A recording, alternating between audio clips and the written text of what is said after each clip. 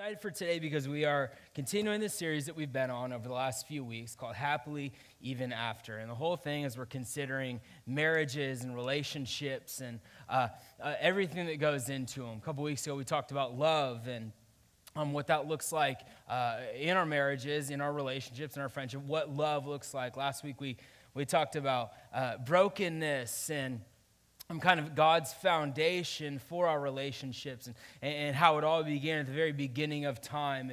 If you missed anything over the last couple weeks, I strongly encourage you to jump online. You can jump on our YouTube channel and check it out and catch up. It's been a good couple weeks. If I can be very transparent with you, it's been better than I expected. And I expected it to be really, really good. So it's been great. If you've missed any of it, jump online and catch up. You won't be lost today, but it could be some beneficial things. One of the most complex things when it comes to our relationships and our marriages is communication. I think that usually in our relationships, when we have issues, we always consider conflict. We automatically look at conflict when it comes to the issues. But the reality is that communication is the predecessor to conflict, right? We will have conflict if we're not good at communication, so let's master communication so we don't have conflict, right? And really it can be the most detrimental thing or it can be the most beneficial thing in each one of our relationships. I read this story this past week about this man who lacked tact. Any of you, would you say maybe you don't have the most tact in the world? A couple of you, I'm like, no, you need to raise your hand. We've talked. Maybe you lack tact, right? I read this story about this guy who lacked tact. And he was the type of person who couldn't say anything graciously. And him and his wife, they had this poodle, this dog, and the dog was everything to them. It was the object of their affection. And one day, the wife was going on this vacation to Europe, and on her first day of her trip, she phones home, and she asks her husband, how's everything going? And he replies back to her, and he says, the dog's dead. And devastated, she replies back to her husband, and she says, you could have handled that better. You know, you could have said that more graciously. And he said, what would you prefer? The dog died? And she said, no, you could have given it to me in stages. So she says, like on day one, maybe you say, hey, the dog, went out on the roof. And then on day two, I call back home and I say, how's everything? And you say, well, the dog fell off the roof and the dog is at the vet. And to be honest, he's not doing very well. And then on day three, I call home and I say, how's the dog? And you say, well, I hate to say it, brace yourself, but the dog passed away. And she says, I could handle that. I could handle the stages, right? And the husband replies back to her. He says, okay, I understand. And they kind of regain their composure. And she says, by the way, how's mother doing? And the husband replies back, she's on the roof. You get it. I was nervous about that one. Good morning. Communication is important, right? How we talk is important. The words that we use, they're important. It's a skill set that we lack most of the time. And again, this is something that we've heard. I think that if you're married, you've heard at some point in your life that communication is key to your relationship, right? We understand that. And like we talked about last week, we get this stuff. We just don't always employ it.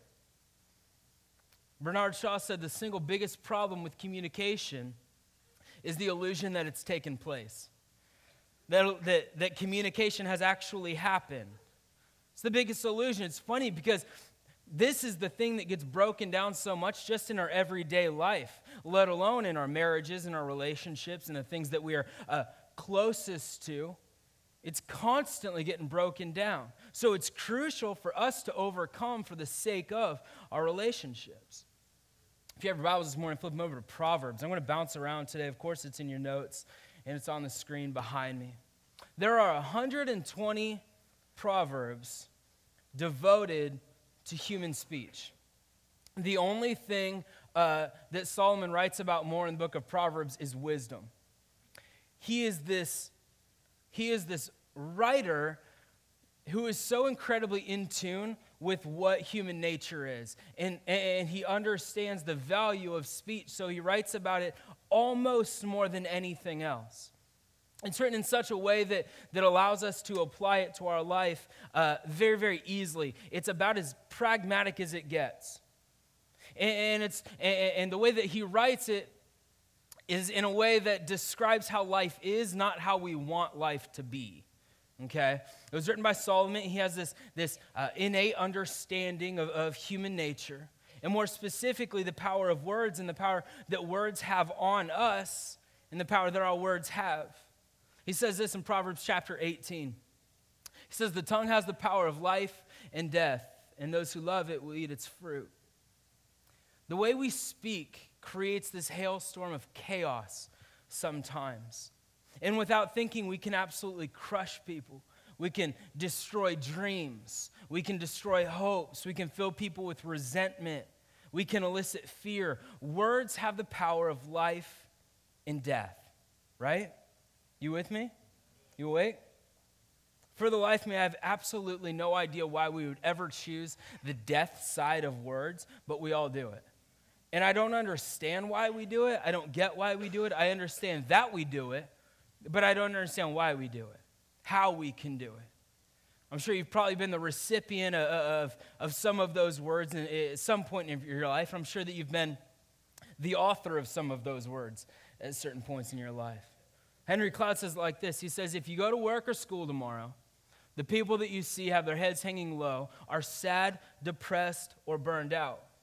You can usually trace it back to hurtful interaction they've had with someone. When someone is hurting, 99% of the time, somebody else's words were on the other end of that. The flip side of this is that if our words bring life and death, they don't always bring death. Sometimes our words bring life, right? Sometimes our words bring people up. The right words at the right time can show someone how they're loved. It can bring guidance. It can give hope. It can build life into people. Specific words. I think that so frequently in church we talk about the death side of the words, but the reality is there is so much life in the words that we speak to each other, to the people that we love, to our spouse. Words not only tear down and break relationships and marriages, but words are the very place that relationships begin to heal, right? Throughout life, we have these moments that get burned into our brain, right? These memories that get etched into our brain. This past week, I get in my car, and I always have music playing, and so normally it's a very stressful thing, me picking music. And this past week, I just hit play on iTunes, and I was like, we'll let iTunes decide. And it's like radio, right, essentially. And this song came on my phone called Mr. Wendell from 1991. Does anyone know it? One of you? Do you? Right? Oh, man. We're going to have a listening party after this. So this song comes on from 1991 by this group called Arrested Development. Remarkable song. I have no idea what it's about. I think maybe a homeless person, but I'm not entirely sure. It's so good, though, right? And instantly, it took me back to 1991 with me and my sister, and we would sneak in, and we would watch MTV, waiting for Mr. Wendell to come on. And we'll edit this from the video so my mom doesn't know, but we weren't allowed to watch MTV. Some of you are like, what's he talking about? My parents didn't let us watch that. That was back then when music came on it, and then they don't do that. I don't even know if it's still a channel anymore. Maybe. What were we talking about? So I've got this memory in my head, right, of going in and listening to this song. And there are things that get etched into our brain that make no difference whatsoever. Right? I heard this song come on the radio the other day, and I thought, man, this song is so good. I listened to it twice on my way to work, and then another song came on that brought back a whole different memory. But things get etched into our brain that don't necessarily matter. Things like that. Sometimes memories don't matter, but sometimes memories do matter. It's scary because things get logged in our brain and stored in our brain, and sometimes we don't want them stored in our brain. A lot of stuff doesn't matter, and a lot of stuff does. And a lot of those things that get logged into our memory only serve to bring us down. Some of them are far more threatening. Maybe you have people in your life that have said good things to you, but they've also spoken very negative things into your life, things that you don't want to be in your brain, things that you don't want to remember. When I was in 10th grade, I lived here, and I went to Kelso High School, and then we moved away, and I went to this school in Cincinnati, Ohio. And it was this small private school, and I hated every single minute of it. And on my first day of school, I was standing in the cafeteria right up front with the school counselor as he was explaining to me how cafeterias work. Even as a 10th grader, I thought, come on, man. But he's explaining to me how cafeterias work, and I'm standing at the front. And it was a very, very small private school, and so everyone was aware that I was there, right? I was the new kid. I had all of their attention. They're watching me. Worst day of my life. Whenever the whole school was looking at you as the new kid, it was miserable for me. And I remember thinking, man, I cannot wait until this is over. And eventually he let me go, and I went and I sat down at this table by myself. It's just how I live my life. And I sat down at this table by myself. And I remember sitting there, and I was getting ready to eat lunch, and this kid called Mark comes up behind me, and he whispers in my ear 4 words that would absolutely ruin any 10th grade boy's life on his first day of school. Your fly is down. Here's the thing. I tell you this, 20 years later, because it is etched in my brain, those 4 words. We've got these stories, and you've got your stories, and maybe that seems like an exaggerated one. It's not. I still think about it. We've all got stories in our life that get etched into our brain. Some of them matter, and some of them don't. Some of those things we wish that we wouldn't have heard, things that we wish we wouldn't have said, maybe hurtful things, degrading things, discouraging things, maybe accusatory things, judgmental things. There are these things that cause impact on our life. And we tend to forget or lack the appreciation for the positive things, generally because the negative things are so much louder than the positive things. The negative words that we hear are so much bigger and obvious than the small little positive things here and there. And it doesn't matter if 15 people tell you something incredibly good. If one person tells you something negative, that's usually what we hear, right? We normally hear that negative thing. One of my favorite things about this series so far, and so much of what we've talked about over the last couple weeks, is that there are things that we know and we've heard. So much of what I have said over the last few weeks, we know, we understand it. If you've been here, you probably know. The first week we used a passage of scripture that every person in the history of time has heard, because it's like the wedding scripture, right? We're saying things that we talk about and we know. Maybe you've even sat in some services over the last couple weeks and you've nodded your head. You know, oh, I agree, right? You know how that goes? Some of you need to nod more. Now would be one of those times. Maybe you've even gotten courageous and thrown out amen, you know? Not the 9 o'clock, but if you attended at 10:30. I'm just joking. So it begs the question of why. Why is there this breakdown in communication when I can come on stage and say we need to build up communication? When communication is so incredibly valuable and important, and we know that, why is there a breakdown in it? I got some thoughts for you. Here's the first one. There's a breakdown because of gender differences. It's your first fill in the blank. Gender differences. Men and women are different, right? Regardless of what they keep telling us, men and women are different. Not just biologically, there are some generalizations that hold true, okay? The average man speaks 6,000 words a day. The average woman speaks 9,000 words a day, right? And ladies, you know who you are. Some of you are bringing up the average. I'm just joking. I'll take that off the video. There are differences, right? Women have a bigger hippocampus, which is the place where all your memories are stored.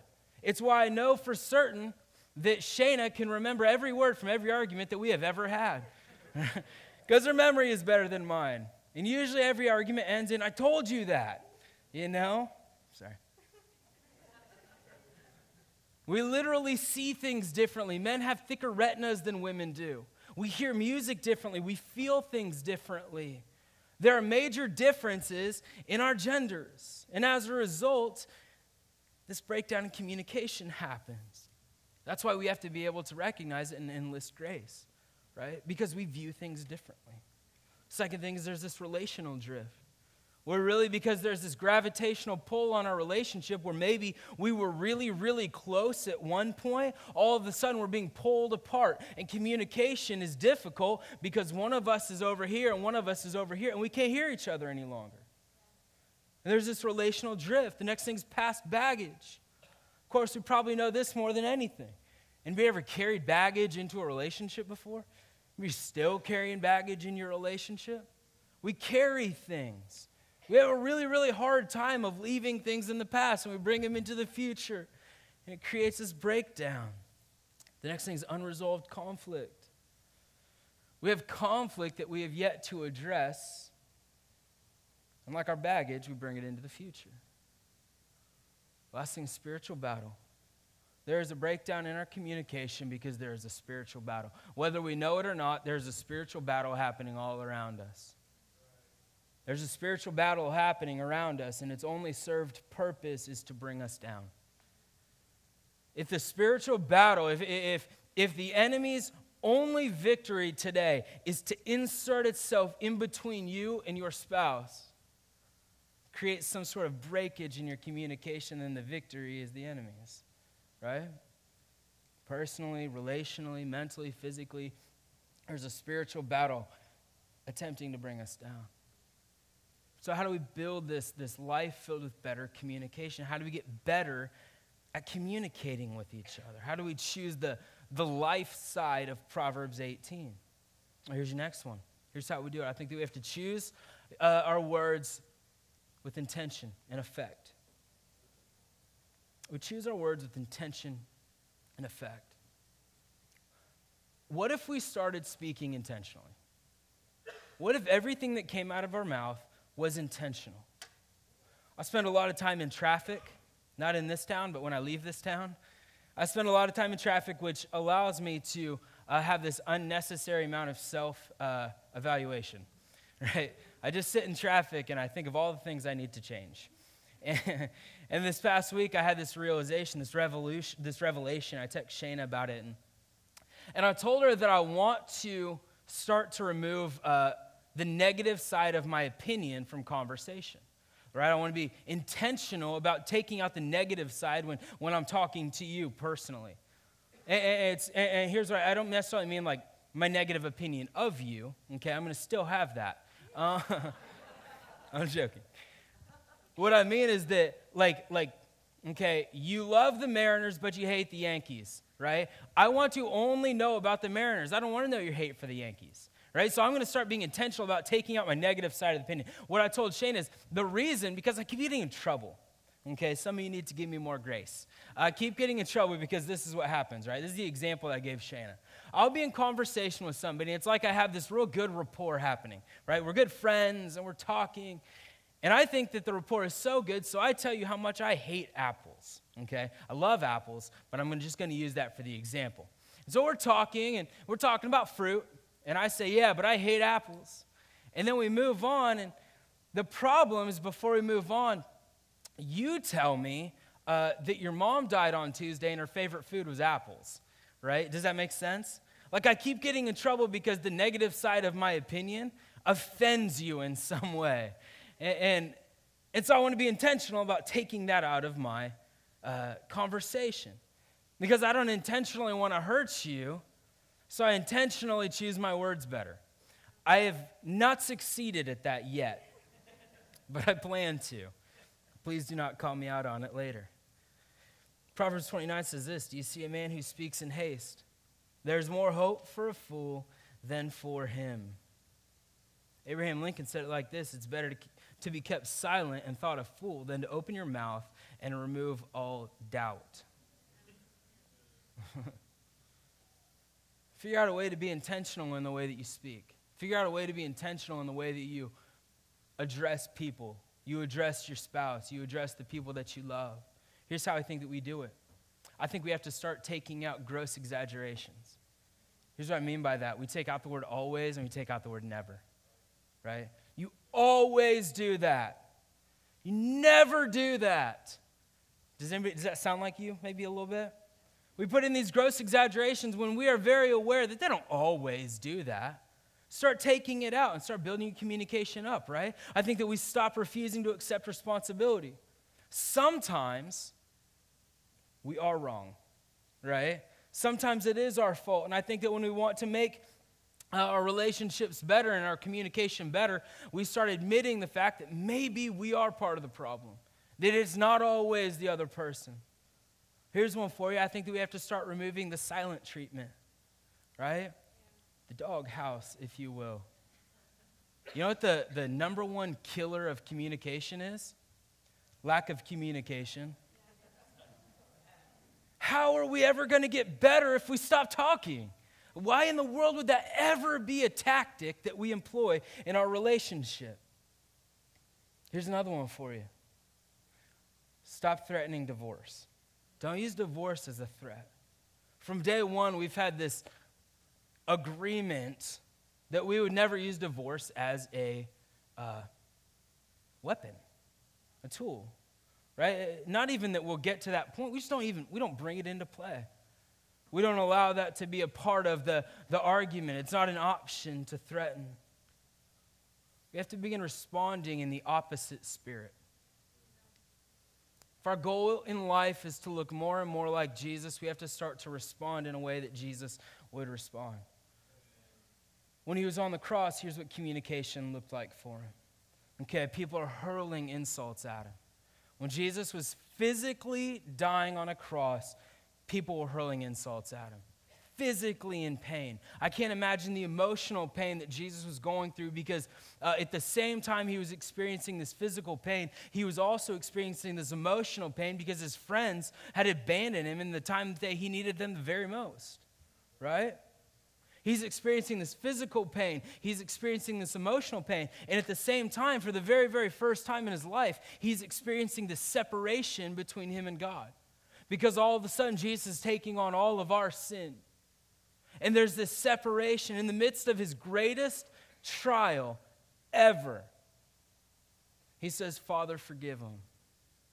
Like, what about that kind of communication? What about that element in our life? What if we looked at life in that way? And we look at that story, and we look at Jesus on the cross. Jesus is the Son of God, right? He is God. And so we look at it and we say it's easy for him because he's Jesus. I look at it and I think it solidifies why we need him even more. Because he is the one that has communication on lock. Because if I want to be better than this, if I want to be better than who I am right now, I need Jesus to push me forward. If I want my communication to increase, I need Jesus working in my life. Christ makes me a better husband. Christ makes me a better father. Christ makes me a better friend. It makes me a better son. It makes me a better brother. If we want to be better than this, pull Christ into it. I could not adequately succeed with the relationships that I want to without him in my life. If you want a healthy marriage, learn to replace the things that destroy and distract with the things that build up, right? Here's your second thing. Make tone and timing part of your strategy. Make tone and timing part of your strategy. Listen, the louder your words are, the less we communicate. All right, the louder that our words are, the less we communicate. I do not believe that your arguments will ever come to a completion in a healthy way if all we're doing is shouting, right? Our tone matters. Proverbs 15 says, gentle word turns away wrath, but a harsh word stirs up anger. The difference in words in reference to how we hear them doesn't come with the letters on the page. Is in the tone that we use them in, right? Who cares what the words are? But when our words sound biting or harsh or hateful, we hear them differently, right? Doesn't matter the words on the page. If we're in this argument and you're being incredibly mean to me, and I'm like, shut up. And I'm just like, hey, shut up. You know? Like, shut up. Like, you're not going to care. But if we're in this argument, I'm like, shut up, right? Like, all of a sudden it brings value because I've changed the tone of my voice. Our tone matters. The tone of our voice is everything because the tone of our voice will communicate what's in our heart. If we're in an argument, I'll never tell you to shut up. It's just an illustration. But our tone matters. Proverbs 21 says, he who guards his mouth and his tongue keeps himself from calamity. Sometimes we need to stop and think before we communicate what we want to say. Before we send the text, before we send the email, before we pick the fight, before we throw it in our wife's face, before we throw it in our husband's face, we need to stop and consider what we are about to communicate to the person that we're with.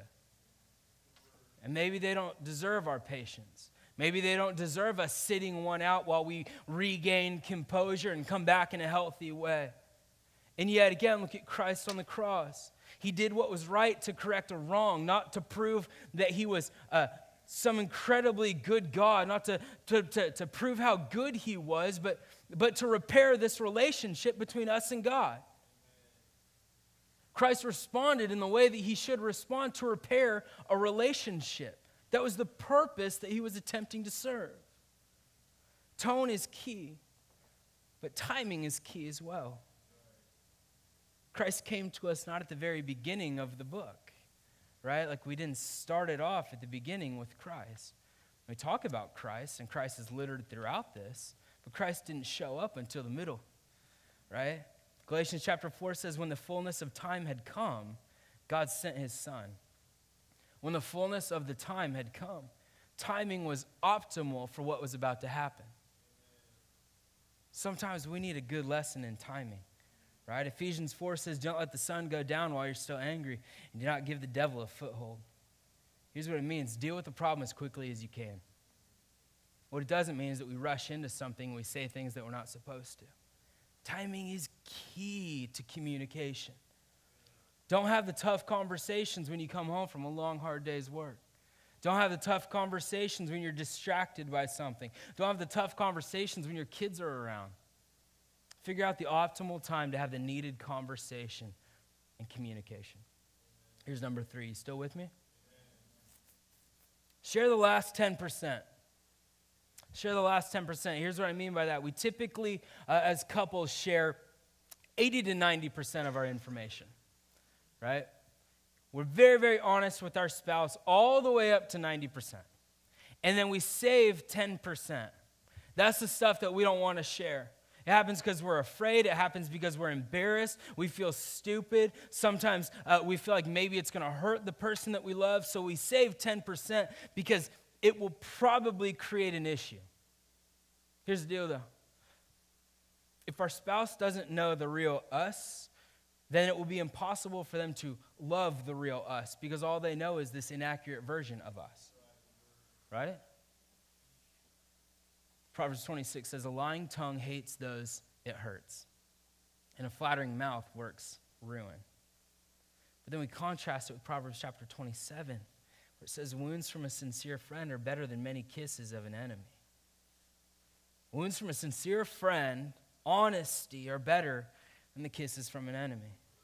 Let me flip the script a little bit. Okay, are you open to a difficult word? Are you open to the other 10% that maybe your spouse is holding back?